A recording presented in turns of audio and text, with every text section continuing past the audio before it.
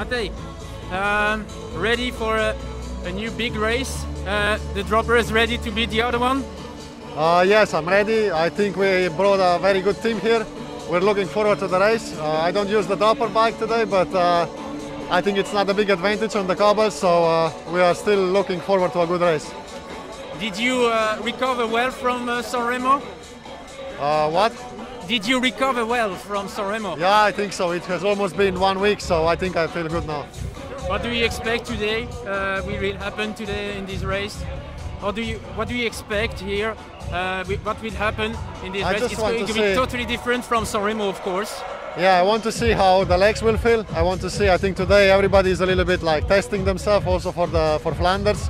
So yeah, we will see how the other guys go, and of course try to do our best. Are you going to think of Sonny Colbrelli during the race? Yeah, of course. Sonny had a big misfortune, and it gives you a good perspective of life in general. No? So yeah, we hope for a good recovery, and I am sure that the medical team around him will decide what's in his best interest for his health. Dus het einde van deze ploegvoorstelling nadert.